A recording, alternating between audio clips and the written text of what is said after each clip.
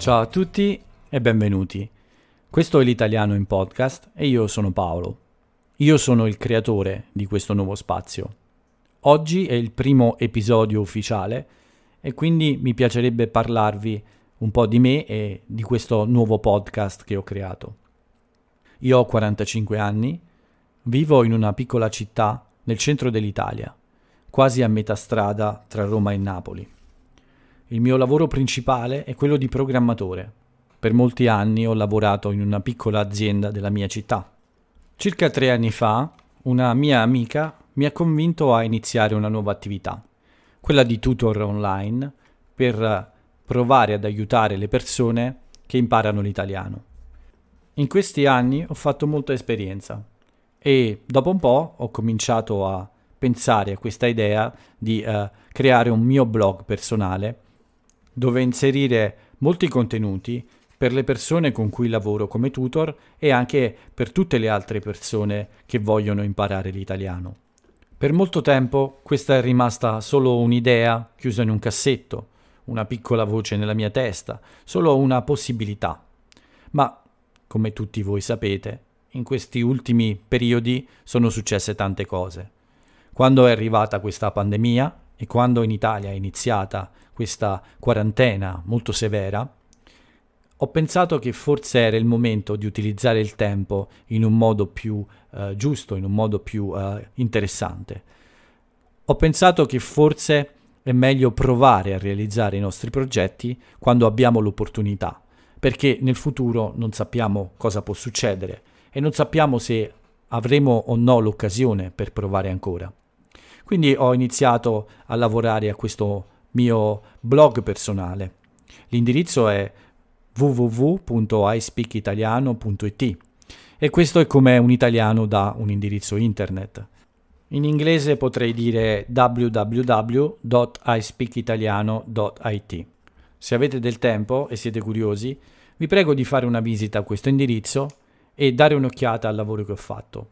Spero sia un buon lavoro, ovviamente, e sono curioso di sapere la vostra opinione.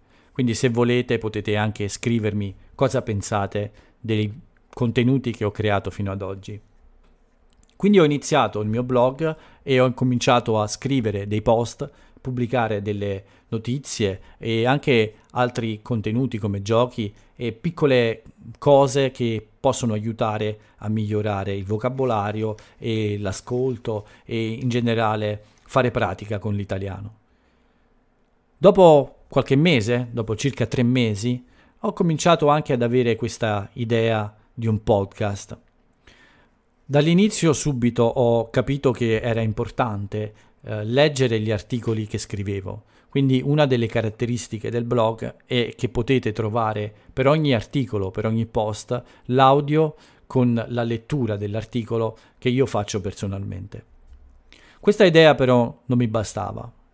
Era buona, ma volevo fare qualcosa in più e quindi ho fatto il passo successivo. Ho creato un podcast con tutti gli articoli letti da me e l'ho pubblicato sul mio blog. In questi giorni però ho pensato di creare qualcosa di diverso. Circa un mese fa ho iniziato un nuovo esperimento con le persone che conosco come tutor e ho deciso di provare a creare un podcast quotidiano. Con loro quindi ho iniziato a fare delle prove. Ho cominciato a preparare degli episodi ogni giorno per capire se questa era una cosa interessante per una persona che studia una lingua. Da subito ho capito che era qualcosa interessante per me, qualcosa che amavo fare. E quindi ho continuato, giorno dopo giorno, per migliorare, per cercare di trovare un buon equilibrio nel mio modo di parlare, per cercare di trovare dei buoni sistemi per creare un audio buono, facile da comprendere e interessante da seguire. Quindi in realtà lavoro a questo nuovo progetto, lavoro all'italiano in podcast da più di un mese, con alcune persone fidate che mi danno dei consigli, mi dicono cosa va bene e cosa può essere migliorato. Questo però è il primo episodio ufficiale. L'italiano in podcast comincia oggi per tutti quanti. Sono un po' emozionato a dire la verità, è la prima puntata in cui spero di parlare a un pubblico più grande del solito e quindi forse questo episodio non sarà il migliore che potete sentire. Però, prima o poi bisogna iniziare, l'esperimento deve finire e deve diventare qualcosa di concreto. È troppo facile parlare a un pubblico fatto di persone che si conoscono, persone di cui abbiamo fiducia e persone che in un certo senso ci rispettano e sono nostri amici. È arrivato il momento quindi di mettere alla prova questo podcast con un pubblico che non mi conosce. Ed eccomi qua, nel primo episodio, a parlarvi di me e dei miei progetti. Cosa è quindi l'italiano in podcast? L'italiano in podcast è uno spazio che ho pensato per avere un rapporto costante con chi mi ascolta. Non mi piaceva l'idea di creare un episodio di un podcast molto lungo, come un'ora o anche di più, solo poche volte al mese o una volta a settimana. La mia idea è stata subito molto diversa. Ho pensato che forse, per chi studia la lingua, sia più utile avere un appuntamento più breve, ma ogni giorno, quindi creare una certa abitudine ad ascoltare una voce e creare anche un piccolo esercizio quotidiano che non richiede molto tempo e che tutti possono svolgere tranquillamente, senza togliere troppo tempo ai loro impegni quotidiani. Per questo motivo è nato l'italiano in podcast. La mia idea è molto semplice in fondo, non è geniale. Ho in mente di parlarvi ogni giorno per un episodio di 15 minuti circa, qualche volta sarà un po' più lungo, qualche volta sarà un po' più corto. La durata di ogni episodio dipende in generale da quello che accade nella mia vita e da quello che accade in Italia. Sì, perché una parte della mia idea è questa: raccontarvi la vita di un italiano normale che ogni giorno affronta piccoli problemi o cose divertenti o che semplicemente fa le cose di tutti i giorni a cui tutti noi siamo abituati. Quindi in questa parte vi parlerò di quello che faccio personalmente e in una seconda parte in genere vi voglio proporre le notizie più importanti della giornata in Italia. Quindi cos'è l'italiano in podcast? È un racconto della mia giornata e della giornata dell'Italia. Questo mi sembra un buon modo per entrare in contatto con la lingua vera. Parlare della mia giornata significa insegnarvi anche delle espressioni molto comuni o delle normali parole che utilizziamo ogni giorno per risolvere i nostri piccoli problemi, per fare la spesa, per andare in palestra, per tutte le attività della nostra vita.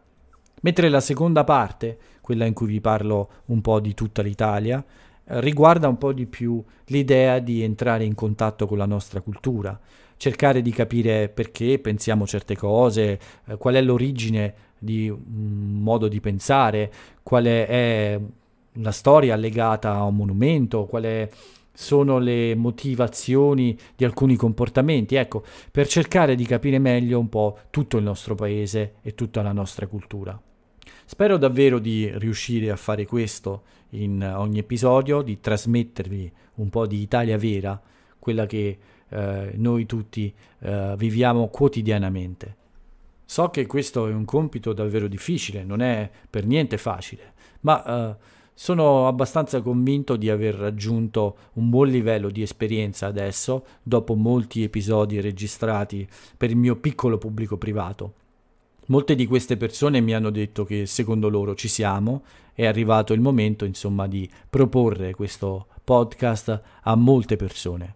Ovviamente mi auguro che sarete in tanti ad ascoltare questo podcast, anche se questo non è solo piacevole, ma è anche un po' spaventoso, mi fa un po' paura, perché è una grande responsabilità. Più persone mi ascolteranno e più dovrò essere attento quando vi do delle informazioni o vi dico delle cose sull'Italia. Spero che questa idea sia interessante per voi e spero che continuerete a seguire anche i prossimi episodi. Dove trovare il mio podcast? Beh, è molto semplice. Lo potete trovare nella pagina dedicata del mio blog e ovviamente anche su altre piattaforme. Nei prossimi giorni pubblicherò questo spazio anche sulle principali piattaforme di podcast che tutti voi conoscete. Vi darò tutte le indicazioni sul mio blog e quindi non sarà difficile trovare gli episodi di questo appuntamento quotidiano con l'italiano in podcast. Vi ricordo che ho iniziato a pubblicare anche un altro podcast, quello in cui leggo tutti i post che in questi mesi ho pubblicato sul mio blog. Vi invito quindi a visitare www.iSpeakItaliano.it per avere tutte le informazioni necessarie e trovare anche tutti i miei contatti. Ho ovviamente avviato anche dei social per il mio blog e potete trovarmi anche su Twitter e Instagram. Di solito questi sono i canali in cui pubblico le novità del mio blog, quindi quando c'è un nuovo post, quando c'è un nuovo gioco, quando c'è un nuovo esercizio disponibile. Sicuramente su Twitter e Instagram avrete un piccolo avviso con delle immagini e anche i link in cui potete trovare queste novità. Per questo primo episodio mi sembra davvero tutto. Se avete delle domande potete scrivermi. Come vi ho detto, ci sono tutti i miei contatti sul mio blog e sono disponibili per tutti quanti voi. Vi voglio lasciare solo con un piccolo aforisma, cioè una piccola frase celebre che in questa occasione mi sembra molto adatta e che forse può diventare anche un'abitudine per questo spazio. Mi piacerebbe forse salutarvi ogni giorno con una piccola frase famosa di un italiano famoso che mi ha colpito in modo particolare. Per questa occasione importante ho scelto la frase di una persona che ammiro molto, un uomo che purtroppo non c'è più, ma che è stato un grande personaggio della vita pubblica italiana. Non vi dirò il nome perché voglio che lo scopriate da soli e quindi potrebbe essere anche un piccolo gioco fra di noi questo. E la sua frase è questa: la vera felicità è la pace con se stessi e per averla non bisogna tradire la propria natura. Con questo piccolo aforisma vi saluto, vi do appuntamento a domani e spero che sarete sempre di più ogni giorno. Ciao a tutti e a presto.